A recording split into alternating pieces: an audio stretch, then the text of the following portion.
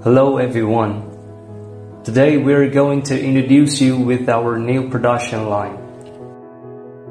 Firstly, before entering the SMT workshop, all the workers need to step to the air shower room to make sure it is clean and anti-static. Now you can see it is our SMT workshop. Let's introduce it to you one by one. The first step in our SMT automatic production line is the ball loading machine, which can be in line with the solder paste printer and transfer the ball to the printer automatically. With the computer control, it can load, count, and deliver the ball. The first machine we're gonna introduce is solder paste printer. It is automatical and can clean itself. The cleaning time interval can be free to choose. Some balls has PCBA or high density footprint. It needs to clean more often to ensure the printing quality. We can control it on the computer. This over here is SPI machine.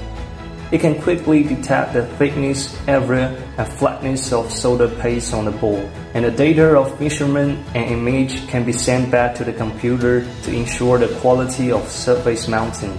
The balls will then be transferred to the pick and place machine. We have two types of pick and place machines. One is high-speed pick and place machine, mainly for high-speed mounting. The components are mainly small-sized parts, mostly packaged 0201, 0402, 0603. It can reach 30K to 50K points for an hour. Another one is multifunctional pick and place machine. It can not only paste small-sized components, but also large-sized components, such as ICs with 660 contacts. It has 37 nozzles to ensure precision and can reach 10K to 20K points per hour.